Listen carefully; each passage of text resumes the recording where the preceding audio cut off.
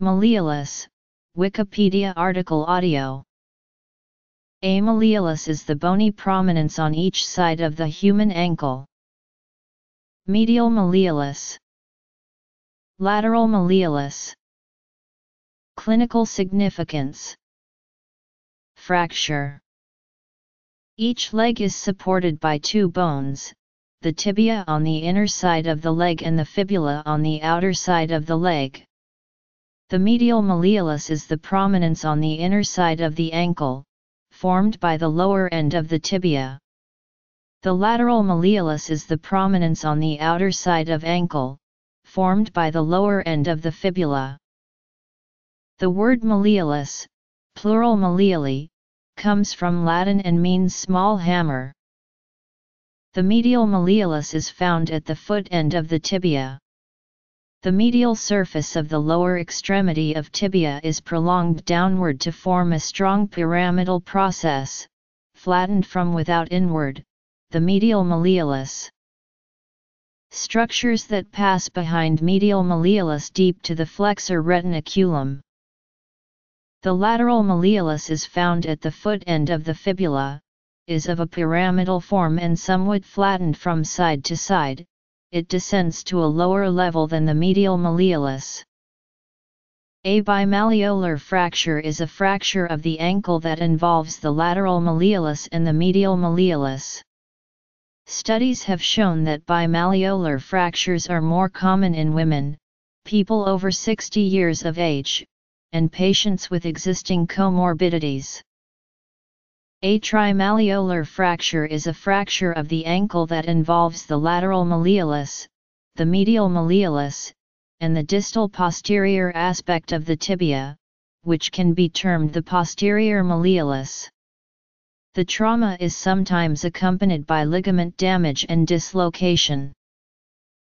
Ankle joint. Deep dissection. Lateral view. Ankle joint. Deep dissection. Ankle joint. Deep dissection. This article incorporates text in the public domain from page 5 of the 20th edition of Gray's Anatomy. The medial surface of this process is convex and subcutaneous, the lateral or articular surface is smooth and slightly concave, and articulates with the talus. The anterior border is rough. For the attachment of the anterior fibers of the deltoid ligament of the ankle joint, the posterior border presents a broad groove, the malleolus sulcus, directed obliquely downward and medially, and occasionally double. This sulcus lodges the tendons of the tibialis posterior and flexor digitorum longus. The summit of the medial malleolus is marked by a rough depression behind, for the attachment of the deltoid ligament. Tibialis posterior tendon, flexor digitorum longus, posterior tibial artery, posterior tibial vein, tibial nerve, flexor hall UCIs longus. The medial surface presents in front a smooth triangular surface, convex from above downward, which articulates with a corresponding surface on the lateral side of the talus.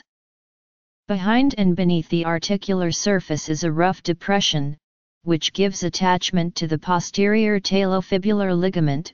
The lateral surface is convex, subcutaneous, and continuous with the triangular, subcutaneous surface on the lateral side of the body.